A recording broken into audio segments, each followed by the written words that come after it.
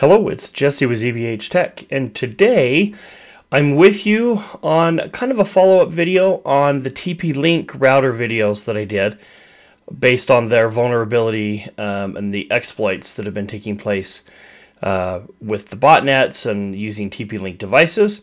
So in those videos I mentioned that I'm going to be choosing a new router. I'm going to be testing it and doing kind of a review.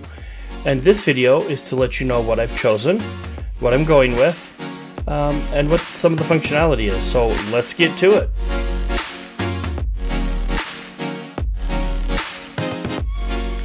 Alright, so let me just start off by saying that these are opinions are my own, and that this video is not endorsed or sponsored. The equipment that I purchased with my own money on my own. So these are my own words, my own review. I just wanted to make sure that that was clear. So this is an unbiased, honest opinion of what I think is going to work best for me and my network. And hopefully this information is useful to you. So if you find this useful, please like this video, subscribe to my channel. It really does help me out.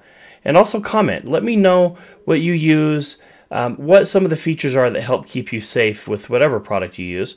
And also, if you would like to see me give you more content based off of my new router, please let me know that as well. Be specific. Let me know which features, because there's a lot of information here. I'm going to try to keep this video kind of short. I've reshot this video several times because it was too long. I was trying to cover too much material.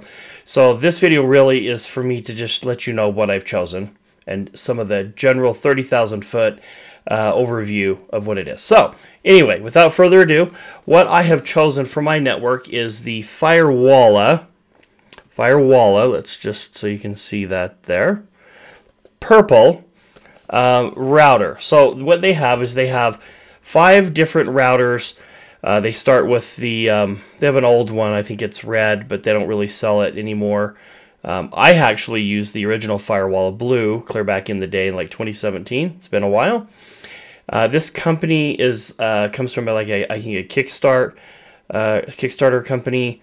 Went out, got some funding, had a new concept to help protect people at their home, home networks, and they've blossomed from that. So what I have is the Purple. There's the SE, the Purple, the Firewalla Gold, the SE, and the Gold Pro, I believe, are the models. So there's basically 4 models, or 5 if you want to count the Purple SE or the Purple. So that's what I have chose. And it's pretty easy to figure out which one you want because it's really based off of throughput of what the firewall can handle. So the Purple SE will handle up to like 500 megabit internet connections. The Purple itself will handle up to 1 gig. And when you jump up to the Gold series, there's like 3 of those. They can handle over 1 gig. They have like 2.5 gig, and they add some extra Ethernet ports. The hardware is beefed up on those models, and you get just faster throughput because of that. So I'll put a link to the website. They have like those firewalls right on the main page. And you can go through and kind of look at product comparison. It actually has a helpful walk you through how to pick the right one. All right, my other videos, I talk about 3 main categories or criteria that I had for picking my new firewall. So the first one was US-based or EU-based. This company, Firewalla, is based in San Jose, California. They're not a really large company. They're a rather small company in comparison to some of the other key players, in the consumer firewall market. So that kind of satisfies my first concern with like devices like TP-Link or D-Link or some of these other products. So they're based in San Jose. Number 2 was the support and the updates. And so I think one of my issues with some of these other companies is they have so many products across so many different verticals and so much to support that I think some of the less expensive, or as they start to get older, some of the products fall off. They just don't get support. So I've had several of you reach out to me and say, hey, my router hasn't been updated in like 2, 3, and 4 years. And no firmware updates, nothing. So Firewalla has a pretty clear set end-of-life documentation on their site. and they basically tell you what they have supported, when it will fall off, what those dates are, right? And they continue to provide good support for their active products. They have a good support site.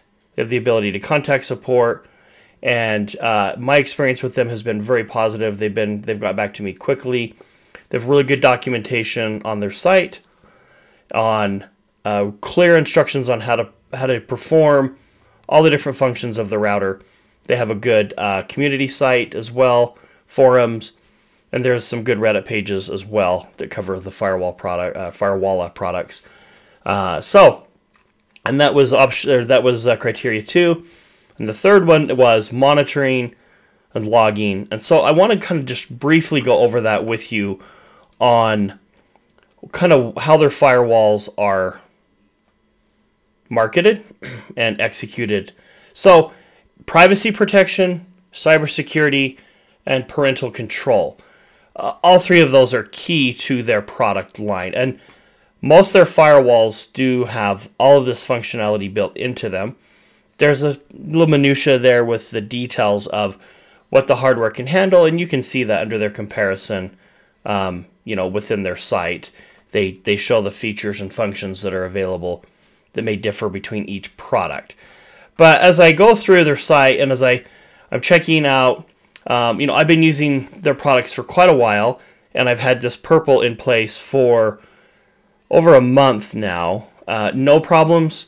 Very positive on the stability of the product. I have had to do any reboots related to the Firewalla. I have had to do some reboots just because I've been making changes on my network, made some wireless changes, nothing to do with the Firewalla itself. So very solid. I believe it's running a version of Linux. It does have the ability to run Docker. You can put a flash card in it and run some containers there if you choose. But it's pretty much GUI driven. So there you can get to the CLI, or the command line interface. There's a lot of information on how to do that. But for the most part, this product is geared and driven towards the home user. Even if you have basic network understanding, you should be fine. Quite honestly, it's really point and click for most of the setup and the configuration.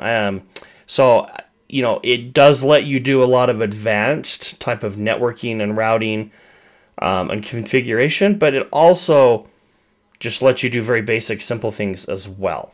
So as I look through some of the functionality, what I want to do is I just kind of want to talk about some of the features. So it has a really robust and heavy-duty firewall, intrusion prevention. It has the ability to run an ad blocker. Again, when I say ability, you just turn it on. It has the VPN server and VPN client, which is important. You can VPN into it, or you can use the Firewalla to connect to a third-party VPN provider. Has intrusion prevention, detection, DNS over HTTP, does a vulnerability scan. It scans all the devices in your network, will tell you which ports are open if there's a problem. Also checks for default passwords on your devices, your network devices, to make sure you haven't left something with a default password in. It has bandwidth usage monitoring, which is great, especially if you have like a metered connection or you have a bandwidth cap. You can turn this feature on, and it will tell you how much bandwidth you've used. You can tell it what day of the month it resets. It will auto reset, and then it shows you a historical breakdown of how much you've used each month, as you use it. So it has behavioral analytics. That is really key. So monitoring, they call it flows. It's network information coming and going, and it shows you each device and what it's reaching out to on the internet. Gives you all the information of where it's reaching out to, the ports, the IP addresses, the amount of data it's transferring. So, and then it will alert you based off of what that looks like. Anything looks abnormal or excessive, and you can obviously mute those alerts if you don't want to see them in the future. My kids watch Netflix all the time, and it started to alert me with that when I plugged it in. I told it, I don't want to know this anymore, mute, and it goes away, right? So it only shows me what I need to see. Has safe search functionality, geo-IP filtering, so you can filter out certain countries if you don't want anything coming from those countries. So visibility, control, and protect, right? So the ability to see what's going on in your network, the traffic that's coming and going, the availability to control that, and in return from doing that, you're going to protect your network. So that's their three big functions of this device, is to do that.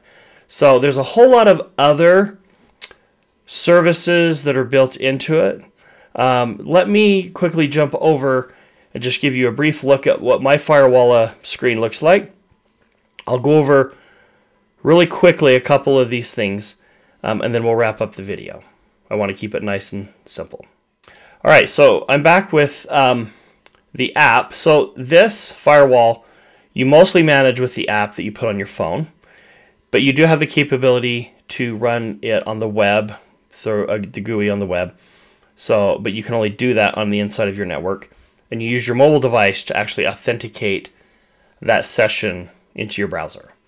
So let me go ahead and open up my Firewall here. So here's the main app, and I'm going to just open this up. And right from the get-go, we're going to see our main page, which is going to give us kind of a good snapshot of what's going on our network. This network performance option is all green. That's good. If there's anything in the last so many hours, I can't remember how long, this is 24 hours, you would see red somewhere in this green scale here. And it runs a speed test every so often, every so many minutes. I believe you can set that in the settings and configure that. And it will show latency, packet loss, and speeds, both up and down. And then below that, we can see our flows or network traffic. How many have come in the last 24 hours and how many have been blocked. And some of those blocks will be the default firewall blockage. Others will be rules that you may have created. For example, I have my access points. I do not allow them to talk out onto the internet. They're all blocked. So, except for a few sites, NTP and a few other sites. And so it's going to, it's going to show me all those blocks that are happening. If I click into this, then it will begin to show me what has been blocked. Now, this is going to take just a couple of minutes to put together, right? There we go. And you see it's based by time. You can exclude things, you can filter and just show certain services that have been blocked. But for example, let's just go ahead and there's an IP here to Canada. I'm going to click on that. It shows me the interface IP address, and it shows me the destination, or the source, sorry. And then the destination is here, what it came over, and it shows me the port, and it shows me what happened, how it was blocked. So why it was blocked and which firewall rule was blocked. So that's really nice. You can go through each of these, and there's lots of them, right? So you could easily filter this down. You can change your time frame, or you can go to a particular individual device and look at this same exact thing, and not the whole network. That list was like the entire network. So what you could do is just go under devices, click on a device, and see what's going on with that particular device over a period of time, right? So the next one down is just my live throughput. Here's my data usage. It says I have 27 days left until my data resets. I don't have a hard block, or a metered connection, but I have it set with like 2 terabytes is what I picked, just so I could keep an eye on it, so that if I have a high usage month, I might want to start looking at why, make sure I don't have a compromised device of some sort, but I like to keep track of that. And then we have our device section with our rules. I have 3 alarms currently, and which I haven't checked. And then down here at the bottom is all the services that I have enabled, and then the ones I don't have enabled. And so you can look through this list, and you can see that there's a lot of different options. I don't have ad block. Some of you may look at this and go, why aren't you using ad block? I use a separate service for ad block, so I have it turned off. I also have the family option turned off because, again, I use a separate service for that. But the device port scan I do use, but I enable it and disable it as needed, right? So it will actually do a couple of different tests. It'll do an external vulnerability test to see if you have anything open, which obviously you would know because it would be on your router, your firewall. But it also will do an internal test, which we kind of already talked about. But it will scan all the ports, tell you if you have default passwords, that kind of thing. So there we have kind of really quick, very high level. I went through things kind of quick. Did that on purpose just because there's so much that this firewall can do. The key here that I want everyone to understand is the information that this router, firewall, will give you and allow you to act on, right? So information is key. Knowing what's going on your network, being able to act on those and being alerted to when things are happening. So that to me is key to this whole thing in protecting yourself. This is a security thing, right? And privacy, because this has a lot of privacy controls in there as well.